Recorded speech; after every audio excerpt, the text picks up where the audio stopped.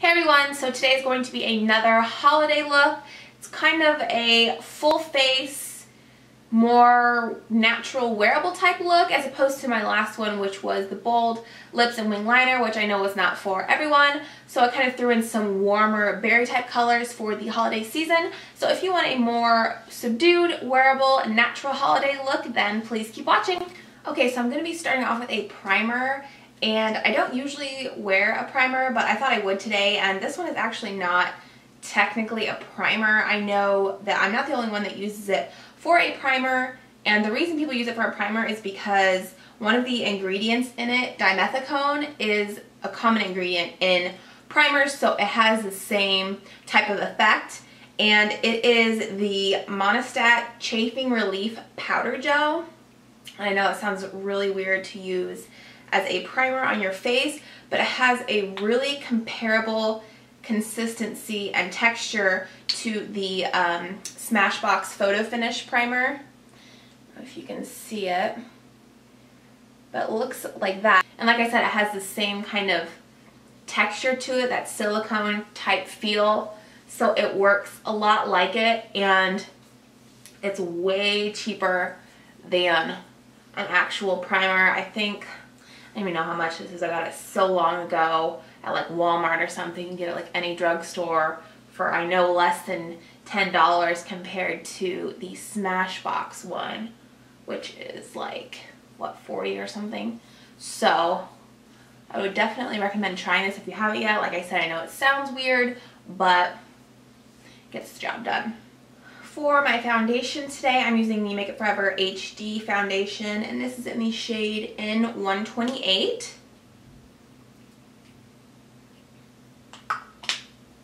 And I'm just going to pump some on the back of my hand and apply it with this brush, and this is the Sigma Round Kabuki F82.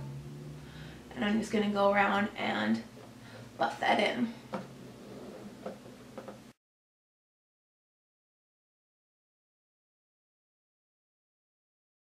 Don't forget to blend it down your neck so everything matches.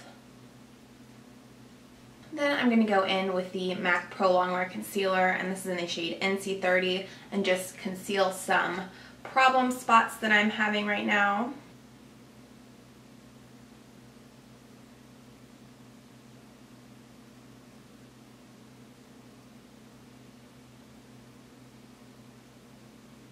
And as you can see, this is a little bit light to be concealing blemishes with, but I will just go back over it with my foundation brush and it will all blend out just fine. I'm also going to go ahead and put this on my lids just as a primer. I don't really use eye primers just because I already have concealer and it works just the same, and it's one less product that you have to buy. So I'll just kind of go back in with my foundation brush and tap across where I just put that concealer, just so the color all blends out nicely.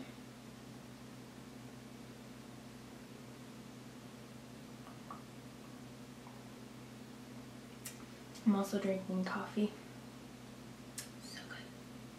For concealer, I've really been liking these NYX HD concealers, and I'm using two shades. Where are they? I'm using 04 and 01. 04 is a light flesh tone shade, and 01 is a yellow. And I have been liking the yellow for my under eye for a little extra brightness, and then I'll use the flesh tone shade for my normal concealing highlighting routine. So I'm just going to make that triangle shape under my eyes, and this is a better highlighting method than the little half moon. It just gives your face more light and it hides your under eye circles better.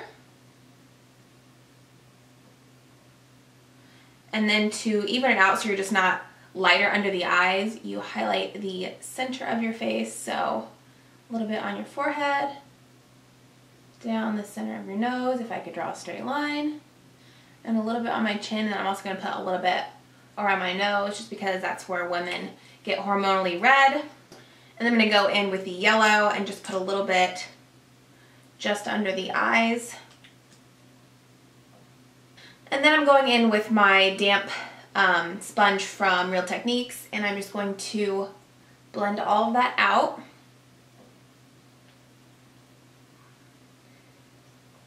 And the camera seems to be picking up a drastic color difference for some reason, but I promise in person it is really not that big of a color difference between the two.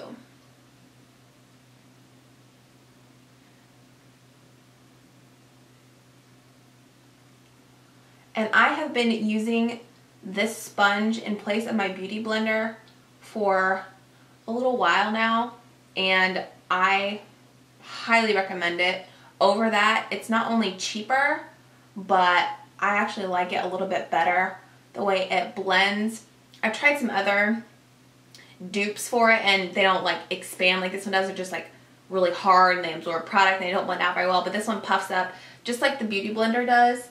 And with the flat end, it just, I don't know, it just blends it out better. Not that the beauty blender is bad by any means, but if you can get something just as good or better for less money, why wouldn't you? So I would definitely recommend the Real Techniques blending sponge or something like that. So make sure you get up under your creases.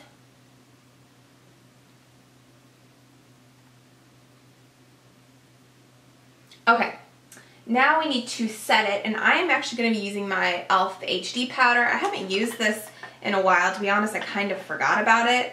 It's been compared to the Makeup Forever high def powder. I've never used that one, but I can see how it's comparable, just like that primer that I used is comparable to the Smashbox one. So this big tub right here I think is only like $6 or something like that. I got it at Target, so I definitely recommend trying that out if you're looking for a high def powder. And the thing with high def compared to regular powders is that they're just more finely milled, so they just give you a more airbrushed, flawless finish, and it looks good on camera, which is why it is high def. That way, if a camera has really, really good quality and you can see every little pore and wrinkle on your face, this baby will make them look good. So I'm just going to set everywhere that I just put that concealer, and then I'm going to set the rest of my face with a different powder. And you kind of have to be careful with these high def powders. Some of them tend to have a bad light reflecting quality. If you've ever seen pictures of like celebs where they have the like white cast under their eyes, it's just because the reflex in the powder are catching the flash from the camera. So be careful with that, especially under your eyes. I don't know, this is necessarily something I would really like bake with when you really pack it under your eyes, because then you're gonna have a lot of product, and depending on the powder, you're gonna run the risk of the flashback. So just be careful when using the high def powder. To set the rest of my face, I'm using the, what is this?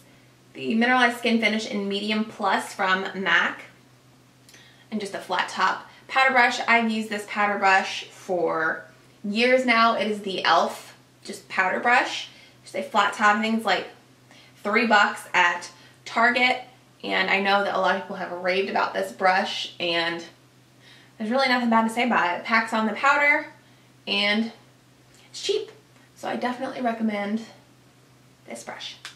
Moving on to bronzer, this is the MAC Mineralized Skin Finish in the shade Give Me Sun, and I don't know where this brush is from. I think it's Coastal Scents. It doesn't have a name on it, but it's just a like chisel-y type brush, so I can get into the hollows of my cheeks.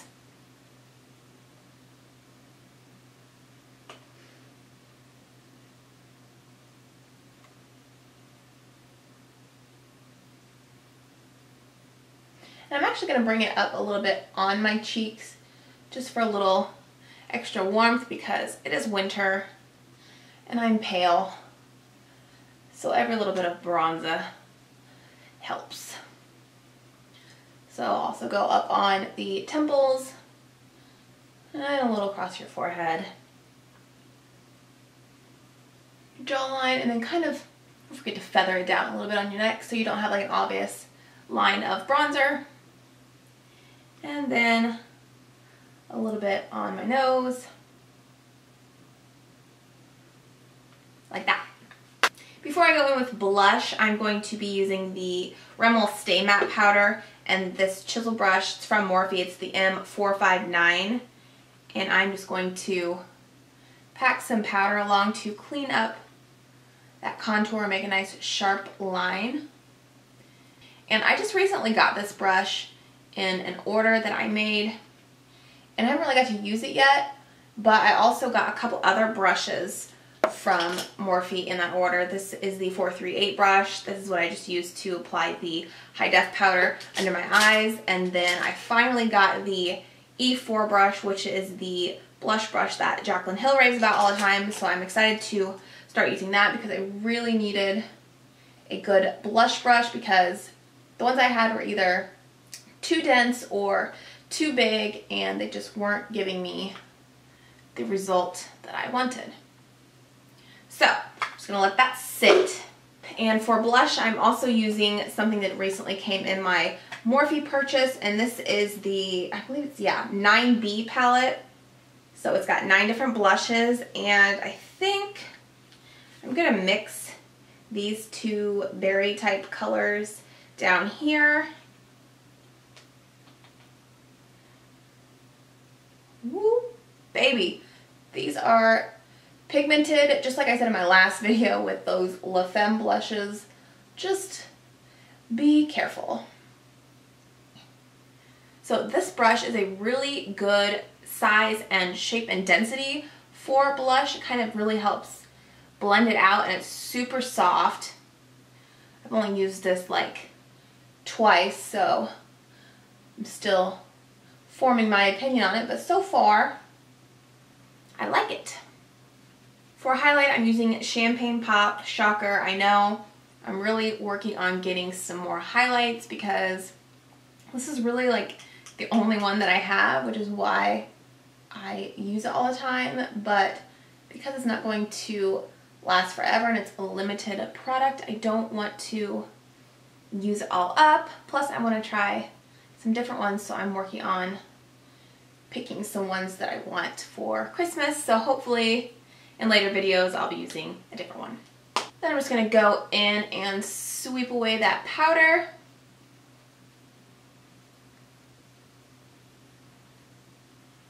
And then just kind of lightly pat so that it kind of blends in a little bit and there's not such a harsh line. I mean, we want a clean contour, but we don't want it to be like an obvious line of demarcation in your makeup. And it kind of helps blend that blush out a little bit too in with the bronzer and the highlighter, so it is nice and blended. And I forgot to powder over my lids, so I'm going to do that really quick just with the same HD powder, just so it doesn't crease and our shadow has a nice base to stick to. And I'm really not sure what I'm going to do with my eyes yet. I think I'm going to use the Lorac Pro palette. I haven't used this in a while, and I'm not really sure what I want to do, but I'll figure it out. Okay, so I think I'm going to start with this shade right here. It's called Mauve, and I'm just going to apply this all over my lid.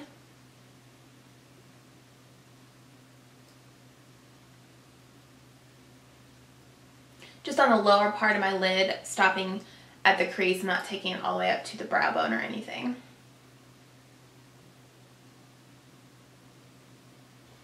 And then I think I'm going to go in with this shade right here called Garnet, this reddish type shade. And I'm going to pack that over this and see what it looks like.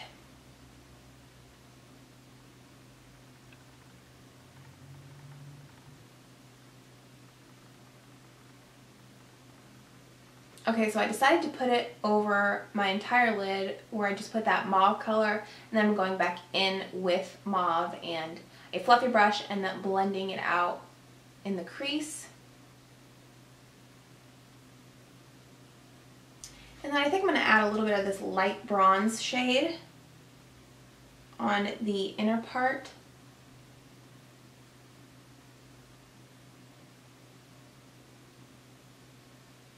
Okay, so I basically put it on the entire front half of my lid and blended it in a little bit. So now I'm going to go in with this deep purple shade, and I'm just going to put that in the outer V area just to kind of deepen it a little bit.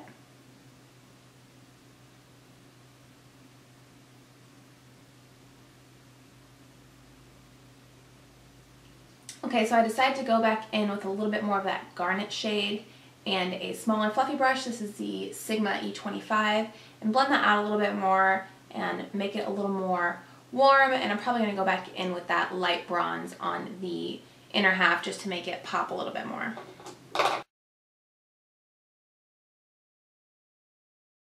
And then I'm just going to go in with a fluffy brush and nothing on it and just kind of blend above the crease and kind of fade that color out a little bit so it doesn't go up too high and it's not too harsh of a line. And then I'm going to use this cream shade to highlight my brow.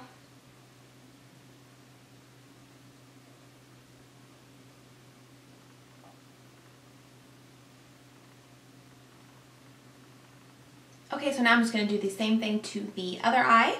For my lower lash line, I'm going to take a pencil brush and that garnet shade, and I'm just going to smudge that along my entire lash line and bring it down pretty well just to get a warm, smoky effect.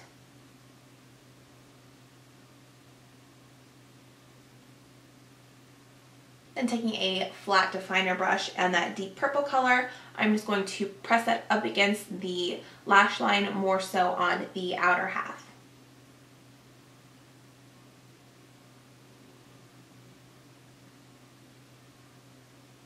And again, go back in with that pencil brush and just kind of blend it out.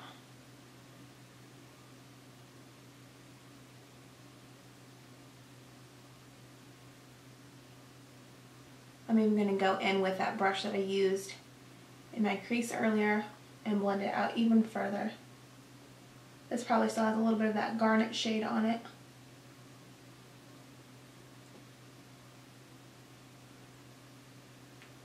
And that way you get a nice smoky effect all the way around.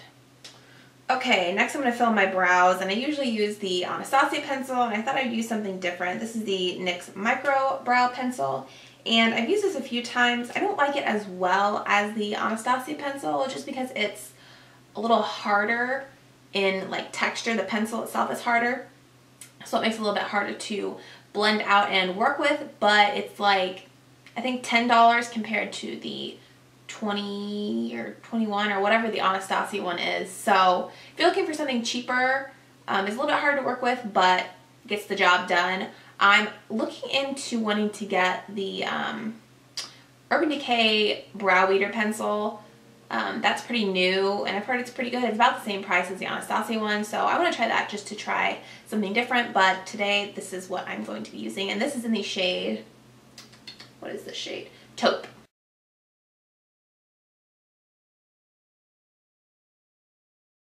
So with the Anastasia one, you have to be a little bit more careful about how hard you press on the inner part of your brow if you want it to be lighter. But with this one, you actually have to press a little bit more because, like I said, it's a little harder and harder to work with. So just kind of test it out just so you know how much pressure you need for the area that you're working on, so you don't end up with too dark of an inner part if you do not want it like that.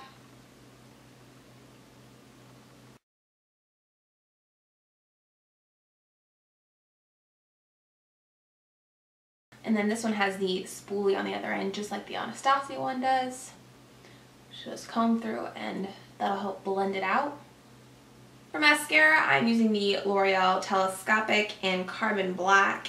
And I'm just going to put a little bit on my top lashes because I'm going to be putting on falsies.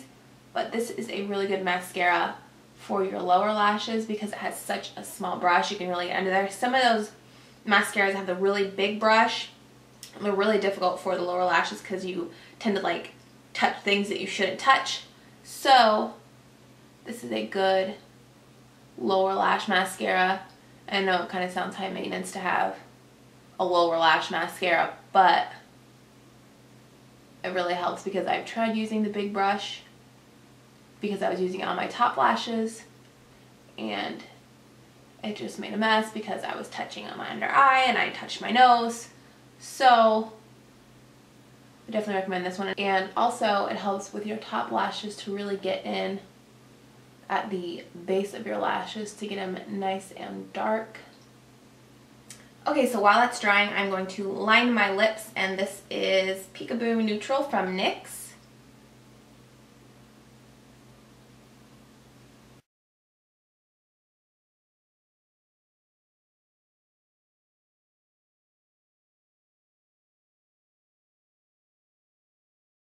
And for lipstick, I'm using this ColourPop Lippy Stick in the shade Lumiere.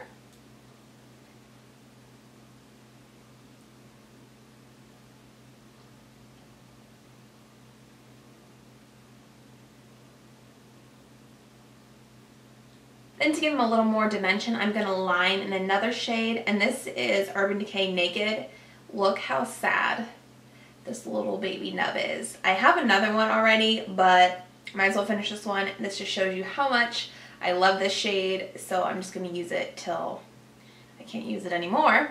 So I'm just going to line around the edges and kind of fill in the corners a little bit just to kind of shade and give dimension like you would in the outer corner and crease of your eye.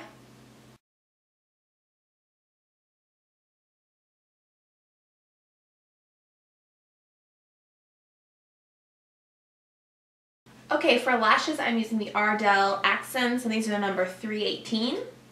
And these accent lashes are good for those who aren't really comfortable putting on false lashes, like the full band.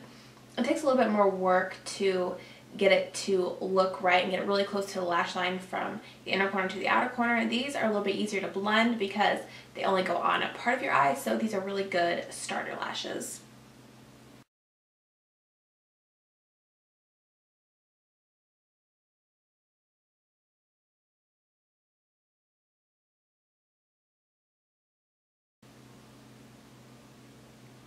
You still want to make sure that you get the inner corner stuck down well, but because it stops right here instead of in here, it's a little bit easier to blend.